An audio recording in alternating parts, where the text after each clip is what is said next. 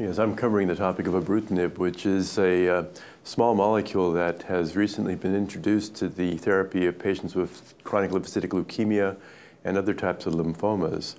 The results have really been truly astounding. Over the past year and a half, we've had approval of this agent for treatment of patients with 4 different indications, namely Ibrutinib for patients with relapsed refractory chronic lymphocytic leukemia, or patients with frontline therapy who have deletions in the short arm of chromosome 17, which ordinarily makes them poor candidates for conventional chemotherapy.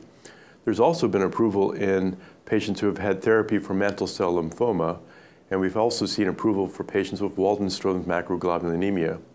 Clearly, the success of this drug has been astounding from the fact that the first patient was treated with this drug in 2009. Here, 6 years later, we have these indications already approved. And there are other studies that are ongoing that will be under review, but results is recently released in Nature Medicine by Wyndham Wilson and colleagues in diffuse large cell lymphoma, shows some activity of this drug, particularly in the ABC form of diffuse large cell lymphoma, which is typically more difficult to treat with conventional chemoimmunotherapy. I think that this is a very exciting time because we have now a new weapon to treat patients with these diseases. But like with every solution in nature, we also have problems that we might engender. And clearly, one of the aspects that we noticed is that patients typically respond well, and provided we maintain the therapy, they may do well. Now, some patients may have side effects, small side effects for many, larger side effects for some. The larger side effects represent a problem because obviously sometimes we have to discontinue the drug, and that means that we need alternative treatments to be able to treat these patients because they may go on to have very aggressive disease after stopping therapy. The small effects can accumulate over time, and what we're noticing is that patients who are being given the drug might actually tolerate it differently than patients who are on clinical trials. I tell my colleagues that the patients who actually volunteer to be on clinical trials are somewhat like the knight in Monty Python's The Holy Grail. Namely, they have their arm lopped off and they say it's only a flesh wound. So they have tremendous fortitude and they're very resilient people, and they actually do quite a great service to medicine by offering to go on to these clinical trials. But that's different from a patient who's being told to take a medicine and to take the medicine going on almost forever, particularly if there are side effects such as diarrhea or arthritic pains or maybe some degree of bruising or bleeding problems.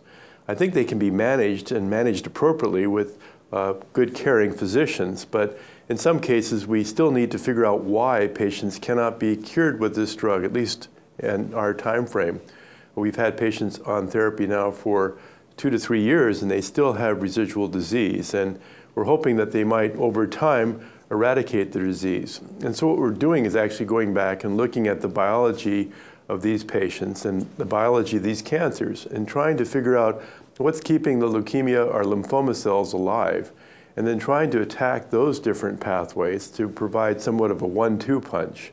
And I think we have some strategies. We're working on a protein that we actually found on leukemia cells, which also found in lymphoma cells, which seems to provide a survival growth signal for leukemia and lymphoma cells. And it's something that we use during embryonic life to fashion the organs that are necessary for development. But for some reason, cancer cells have adopted the strategy to reuse this protein, and it provides maybe a survival hook that the cancer cell can use. Now, if we can supply some therapy directed against that hook, we might be able then to unfasten everything and make the cancer potentially grow away. And that would be my hope, that we can try to ultimately cure these cancers by such strategies where we have a very effective delivery of a hit, such as with the drug Ibrutinib, but then to give another strategy where we can then undermine some of the things that keep the lymphoma hanging on for dear life and allow the patient to go free of disease and be cured, which is really the ultimate goal that we all share.